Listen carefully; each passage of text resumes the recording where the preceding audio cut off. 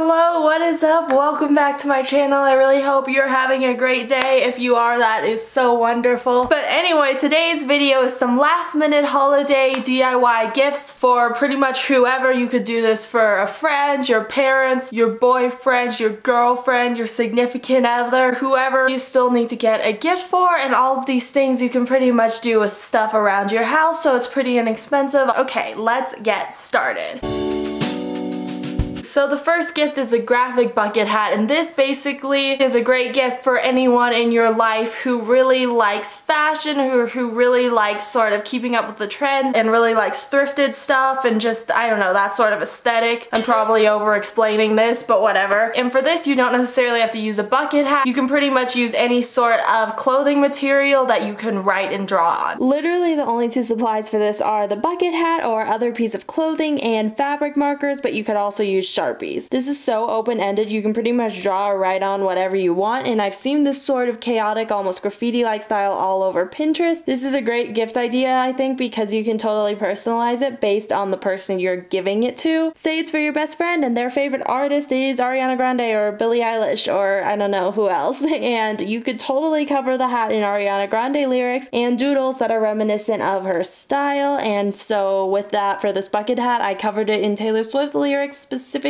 Taylor Swift bridges, because those are iconic. Also, I tried to draw on some random doodles, but I'm really not that great at doodling when you can't erase it, so sorry, ignore my bad drawings. Also, I didn't film the whole process of me drawing on the hat because it took quite a while.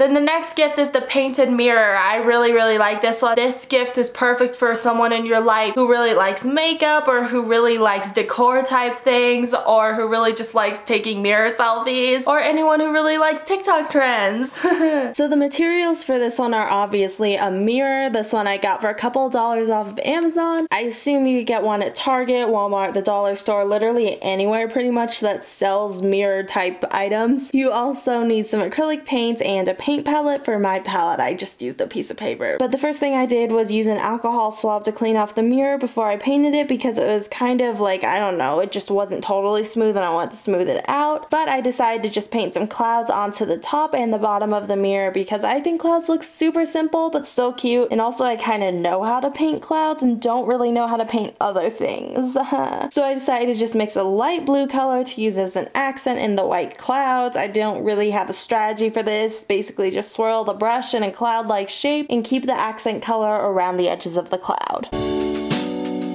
And the next gift is the memory travel adventure book. So this one pretty much is the most universal, I think, out of all of the gifts. And for this one, you can either print out pictures of you and the person you're getting the gift for, or things that the person likes, or a trip that you and the other person have been on, or stuff you want to do with the person in the future. For this one, which is basically a scrapbook journal, you basically need, well, it totally depends on what you're filling the book or journal with. Anyway, what I personally used was a sketchbook, scissors, a glue stick, scrapbook paper, stickers, and pictures of Paris that I printed out from Pinterest. Side note, to print out these pictures, I just dragged pictures I liked from Pinterest onto my desktop and dragged the pictures from the desktop into a Google Drawing, which is a file type on Google Drive, and then printed them out. You could get pictures developed at like the camera store or Walgreens, or you could cut pictures out from a magazine. It really just totally depends on what you're going for your scrapbook. Then I just kind of winged it and put together the pictures in a way that I thought best matched the mood elicited in the pictures, and this is just such a fun gift to give a friend or a relative to commemorate a fun memory or a future experience. It's almost more fun too if you don't like plan out each page of the scrapbook in advance and just kind of, I don't know, be spontaneous and let your creative juices fly.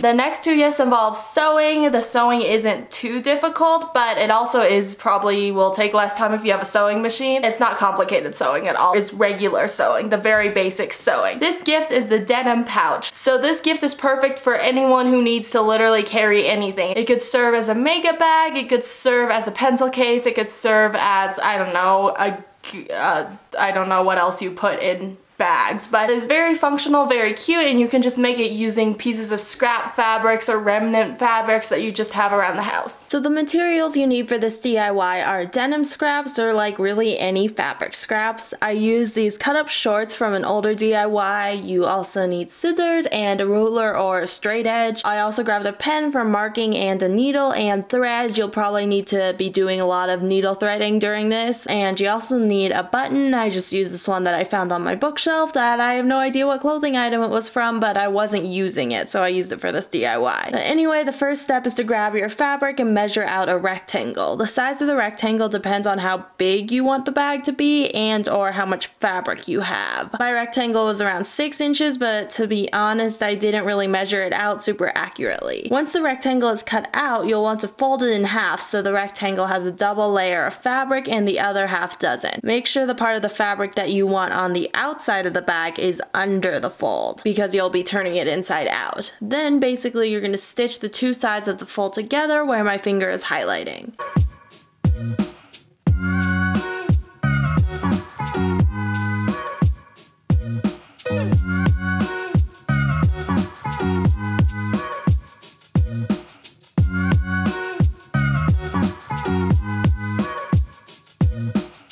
When both sides are stitched, turn the pouch inside out and you can see that it's kind of starting to look like a bag. You can also add a hem where my finger is pointing, but I didn't add a hem because the fabric was already hemmed. Now you're going to want to cut the fabric that isn't part of the pouch into either a triangle or trapezoid. This was almost like an envelope in a way, and I just cut out 2 triangles from the corners without really measuring.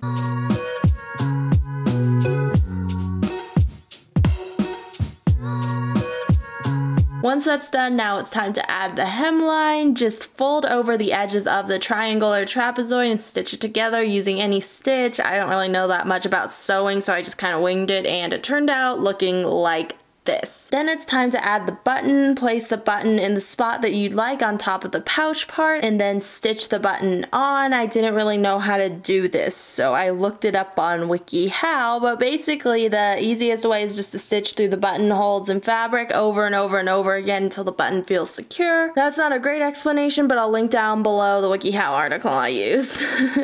Finally, you're going to want to add the slip for the button, so fold over the trapezoid and draw a line where the button makes an indentation. Then cut through the line and loop the button through, and there you go. You can also add different patches on the back or on the front.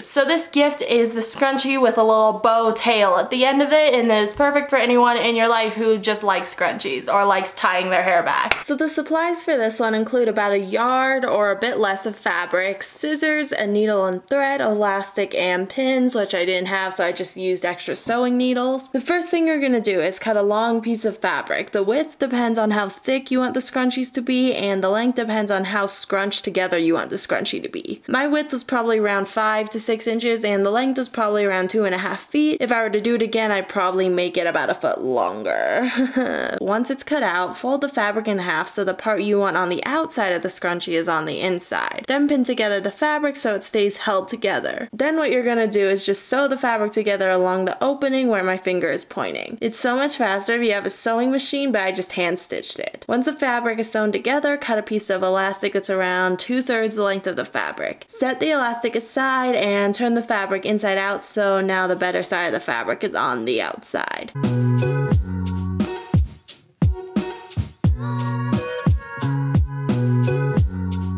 Then run the elastic through the fabric and knot it together. And then stitch the 2 pieces of fabric together so it forms a circle, and set the scrunchie aside. Then now you have to make the tail. You're literally going to repeat the exact same steps as you did with the scrunchie part, but instead of sewing the 2 ends of the fabric together, you sew them separately and individually. Also, you don't put any elastic in the fabric. And then once the tail is made, then you just tie it around the scrunchie into a nice double knot.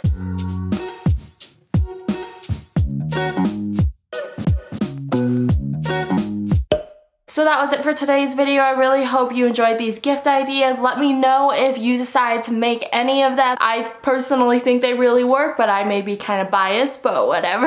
And yeah, thank you so much for watching today's video. If you liked it, please give it a thumbs up. Comment down below anything you want to subscribe to my channel, turn that notification bell on, follow me on Instagram, and I will see you next time. Bye!